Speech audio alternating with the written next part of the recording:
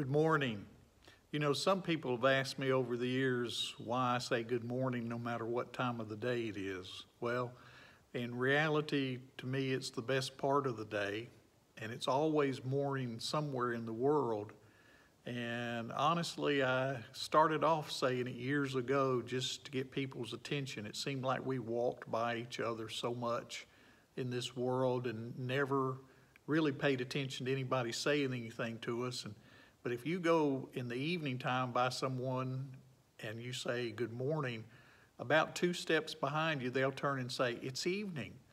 And it's made them stop and think out of, what's going on in their life, just to think about something different. So it's just a greeting that I use. So good morning to you. I hope this is a blessed day in the Lord. I hope you have your Bibles also, because we're going to be looking at Romans chapter 10. And as we look at that, we're going to talk about us and the glory of God. So as you turn in Romans chapter 10, let's begin with prayer. Heavenly Father, I pray that today as we look into your word, that you would open our heart, that you would open our mind, and Holy Spirit, that you would teach us the things we need to know about our great God and Father, about our Lord and Savior, Jesus Christ. Teach us what we need to know to live this day for your glory. In Jesus' name, amen.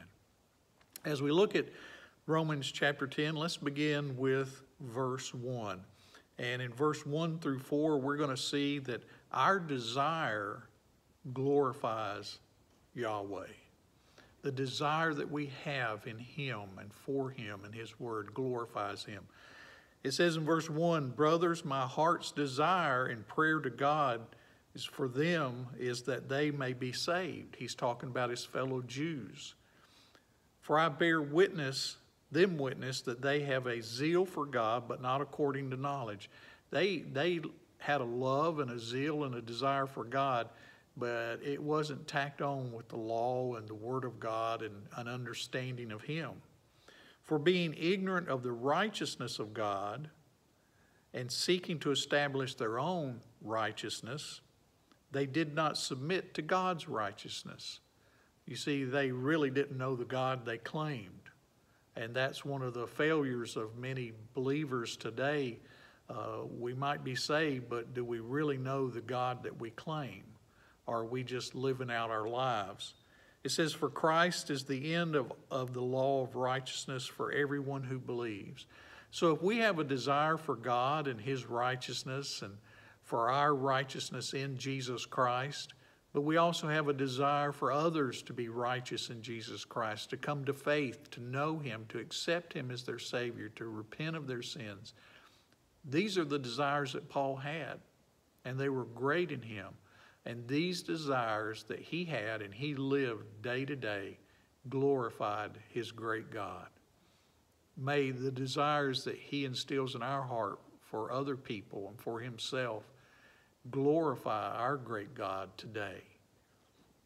Then in verse 5, we see that our faith glorifies Yahweh. It says, for Moses writes about the righteousness that is based on the law, that the person who does the commandments shall live by them.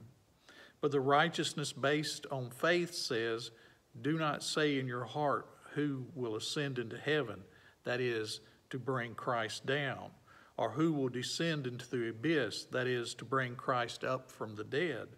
But what does it say? The word is near you, in your mouth and in your heart. That is the word of faith that we proclaim. Faith is available today. Salvation is available today. We just need to come to the point where we decide to believe what God says about our sin, about Jesus Christ, and our need to be saved. He says the word is near you, in your mouth and in your heart. Because if you confess with your mouth that Jesus is Lord and believe in your heart that God raised him from the dead, you will be saved. It's not hard. It's not rocket science. God made it so anyone could open the Bible, could read his word, and be saved. It says, for with the heart one believes and is justified, and with the mouth one confesses and is saved. For the scripture says, everyone who believes in him will not be put to shame. You see, it's a heart matter. It's not an action matter. It's not what we do. It's not being baptized. It's not joining the church. It's a matter of heart, coming to the point where we see ourselves as sinners before a holy God, and we repent or we change and we stop our sinning. It's a heart matter, and we believe that Jesus is who he said he was, and we confess this with our mouth. There's no private Christians. There's no private baptisms. There's no private Lord's Suppers. There's no private. All this is to proclaim and confess with our mouth and with our lives publicly that Jesus is our Lord and Savior. Then in verse 12, our unity as believers glorifies Yahweh. It says, for there is no distinction between Jew and Greek, for the same Lord is Lord of all, bestowing his riches on all who call on him. For everyone, doesn't matter who you are, doesn't matter what time period you live in, everyone who calls on the name of the Lord will be saved. Now that doesn't mean we just say, I believe in Jesus Christ, so I'm saved and going to heaven, and we live the life we want to live. This is saying that we call upon the Lord in our helplessness and our sin, and we ask him to save us out of it through the power of the blood of Jesus Christ.